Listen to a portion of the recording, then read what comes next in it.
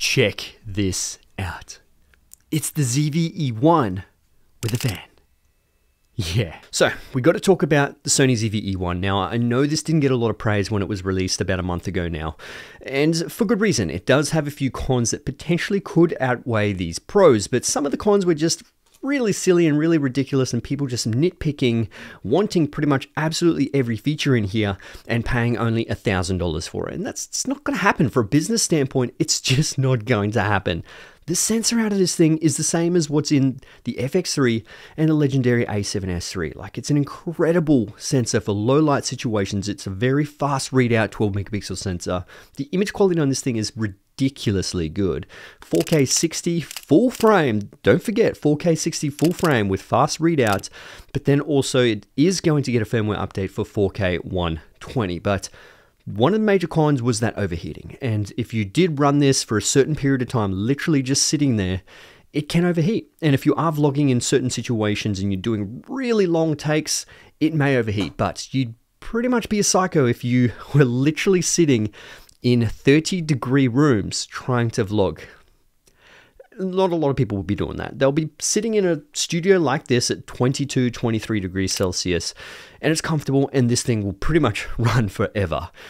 But if there is a situation that you did actually want to sit this on a tripod and use it professionally, you absolutely can, but that overheating is an issue. But this thing, I really wasn't expecting this to perform how it performed, so let's talk about it. So if you haven't seen my initial video of the overheating, I'll put a link in the description below so you guys can check that one out. But that was filmed in Australian summer as well. So the temperature outside was like, 30 degrees. And when it came to inside, it was really hot unless I had aircon and stuff. And I did test it in a whole bunch of different scenarios as well. Direct sunlight or just regular outdoors, in my garage, in this room. So many different temperatures and different scenarios. And a lot of them did overheat a lot quicker than I was expecting, but that's where I had to find this thing off AliExpress. It's a little fan that literally sits on the back of the camera, which is really interesting because this actually does change the amount of time that you can actually get out of your camera. And it is obviously a good thing. It does actually allow you to record a little bit longer. Now, when it came to filming just the other day, we're in autumn now, so the external temperature isn't as hot. It's about 26 to 25 degrees Celsius during the day, but direct sunlight, what I saw on the thermometer, it actually come up at about 34 to 33 degrees Celsius. So direct sunlight is obviously still quite hot, and that's what's going to be hitting the top of your camera as well. But without the fan, in 4K 25 frames per second, I actually got about 22 minutes in all-eye codec. So this is all-eye codec. This isn't compressed codec. So this is trying to film at the best quality as you can out of this camera. But I got about 30 minutes with the fan on. Once again, let it cool down again, and the temperature did rise, only about a degree. So it was about 34 degrees Celsius, but I still got it was almost exactly the same. It was 30 minutes and 20 seconds or something. They were both pretty much exactly the same when it came to 4K 25. So I ended up getting about 8 minutes more than what I did with the fan, which wasn't really super impressive, but hey, in those situations, it still could make a difference. But you have to take into consideration that this is hard pressed against the back, so there isn't much cooling around the back that can actually escape from the fan sort of hitting the back. It's actually going to be escaping through the way the fan's actually pushing, which is kind of slowing the fan down. But if you could actually bring it a couple of millimeters away from the back of the camera, the air is actually going to obviously dissipate a lot better. The fan's going to work much harder, and you will actually cool the camera down much better. But what I did notice as well is that when I touched the back of the camera, it was nice and cool. It was actually really good. It worked quite well. But it was the top of the camera and it was the front of the lens is what actually started heating up. So when it comes to heat dissipation, it can't dissipate that heat around this smaller body.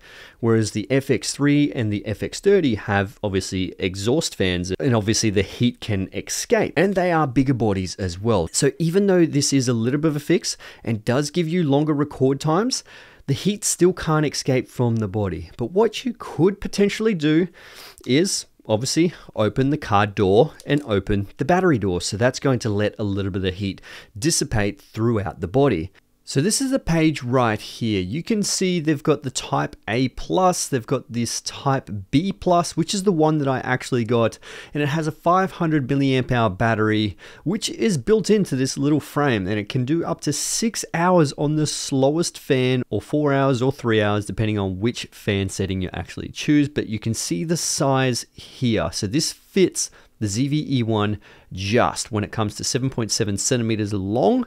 That's from this edge all the way over to this edge. So you could actually get this slightly larger one, which gives you an 8-hour runtime with a 600 milliamp hour battery, but it's got a couple of fans there, and it is slightly smaller when it comes to edge and edge. But you could also get this one as well. That will still also fit. Then when it comes to this quad fan design, this one will also fit, but it has no battery and obviously is not rechargeable because it doesn't have a battery. But this is the one that I actually ended up going for, which is about 65 Australian dollars, which is roughly, I don't know, about 40 US dollars or something, maybe a little bit cheaper, but that's the one that I went for. So I've got this on the back of the A7 IV now, and I've got the shotgun microphone on top of the A7 IV. Can you actually hear it? You probably can hear it when I actually do pauses, but when I'm talking, you probably can't notice anything, but I can physically hear it.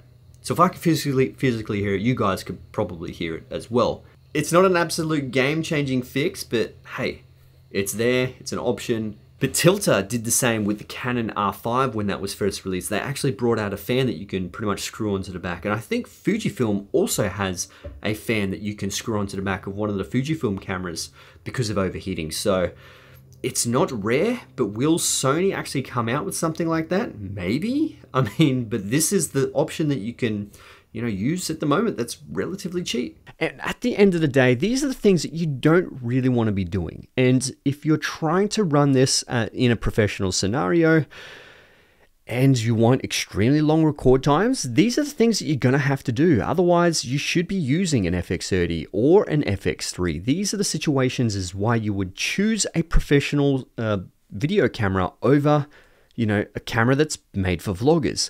Just remember that this camera is meant to be for vloggers. So they went for smaller size over the heat dissipation. And smaller size obviously is a big thing when it comes to travel vloggers, when it comes to creators that want to have a small and light compact form factor body. And they want to, travel around with them. And they don't want to lug around bigger cameras. And if they do want to lug around bigger cameras, that's where you have a bigger camera to use. The A7 IV, A7R5, FX3, A7S3, all those kind of cameras are still there for you to purchase. They are obviously a lot more expensive.